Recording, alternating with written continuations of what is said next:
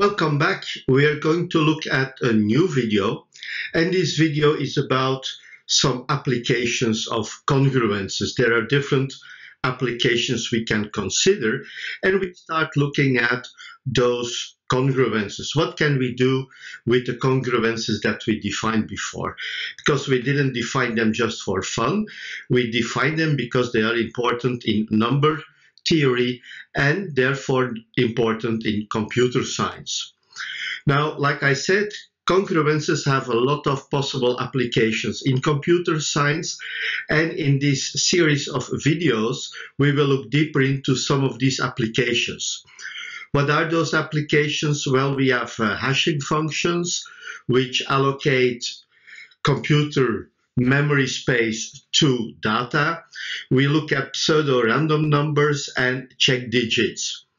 Like I said, hashing functions are used to allocate memory.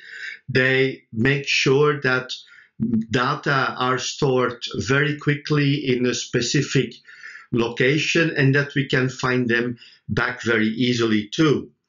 The pseudo-random numbers are very important when we look at randomized algorithms. We already spoke, or you already heard about random numbers in statistics. And in fact, the random numbers are characterized by the fact that all of them has the same probability. So when you're playing, for example, roulette, all the numbers on the roulette wheel, or the little wheel, what roulette finally means, have the same probability of occurrence. The same happens with dice. The dice are specially made so that none of the numbers have a higher probability of occurring. If it would be that a dice is not perfect, or sometimes people try to cheat and make one side heavier to have different numbers all the time. The same thing with the roulette, you have to be careful. And in the casinos, the roulette wheels are replaced regularly to be sure that they're balanced well. If they're out of balance, you may find that certain numbers have a higher probability, and that means that they are not random anymore. A last application of congruences that we will consider in these videos are in fact check digits. Check digits are digits, integers that are used to verify if a series of numbers complies with specific rules. We can find those in barcodes. When you go to the shop, you find a barcode number on different products, typically in EAN 13 numbers, or in EAN 8, and those barcodes contain information about the product, about the company, but the last number is what we call a check digit. We also have ISBN numbers like you have them on books, and we also have bank account numbers. The last number of your bank account is basically a verification to see that the numbers that have been transmitted are correct. So basically what happens if you make an error on your bank account number, the check digit will identify that error and will tell you that your bank account is not correct. So basically it's very important, or when you already had the error, it's to make sure that you put in the right bank account number in that case. Now we will be looking at all these elements, and in this video we are looking at the hashing function. Now the hashing function is very interesting in computer science because in many applications we have the need to store and retrieve data very quickly.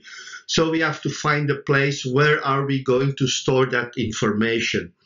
Now, an example what we can identify with very easily is our personal ID number, what we have, for example, in Europe. In USA, people have a social security number, and in every country today, people have a certain number that links them to the social system. So basically, that number can be used to store the data in some locations. Now, when we look at the hashing function, so we have, in fact, a unique key for every individual. The social security number or the personal ID are in fact unique numbers for a specific person.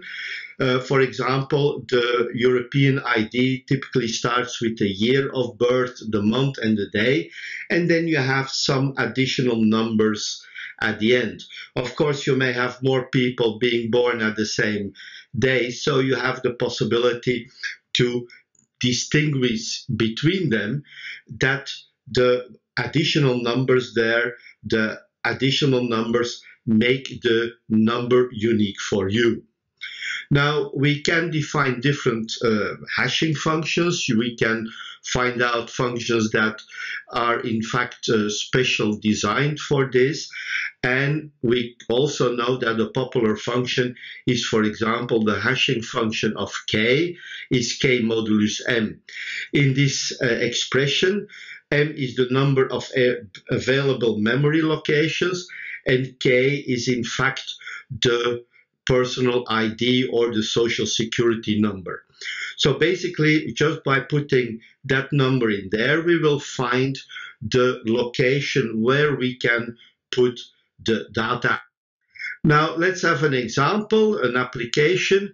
We have two IDs. So we have somebody born in 1978, the 3rd of May, on March, 14th of March, and the additional numbers are 85775.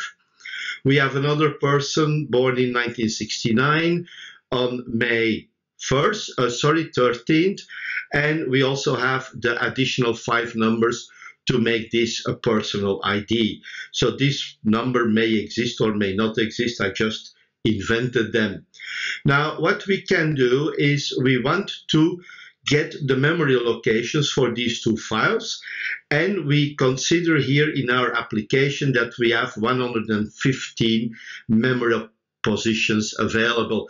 In reality, there can be more positions, and we will see what this gives as a result. So when we calculate the hashing function of 780314857775, we calculate the modulus 115 of this, so we divide that number by 115 and we look at the remainder, and the remainder is 105. So basically this number, this data, will be stored in location 105. We do the same for 69051358 9, 9, and 9. We calculate the modulus 115 of this number, and we see that we have the memory location 114. Now we are lucky, we have two different memory locations. Now this is very important to see because we can only store one number in each memory location. Now the function, the hashing function, is an onto function because all existing memory locations should be possible. So everything goes to the possible memory locations that we have. Now once we look at this, we also have to say that it's not a one-to-one function, and we may have different personal IDs that may be allocated to the same location. Now, that is basically a problem. It's not possible, and then we have to find a solution, what to do with that information, where to store these data at that coincidence. Now let's have a look at resolving collisions. Now a collision is basically when the hashing function allocates the same memory location to different social security numbers or personal ID. So both of these numbers would end up or would be assigned to the same location. Now the first one served will be stored. So basically what we find out, we get another ID, and that ID is allocated to a memory location that is already occupied, and that's not possible. Now we have to look at this, and we have to find specific procedures. What do we have to do if this happens? Now, one possibility is to assign the information to the next free location. So we just move to the next location and so on until we find a free location. And when that location is free, basically we have in fact all the different possibilities. We will fill up that location, and once we have the same problem, we will do the same thing. Now, another possibility is using a linear probing function, and a linear probing function is of the form h, k, and I, and hk is in fact the hashing function, and we add I modulus m, and m or I is between 0 and m minus 1, both included. So it means when we look at the different values of I, we can say we have on the actual location. So when this is 0, no problem, we put a number there.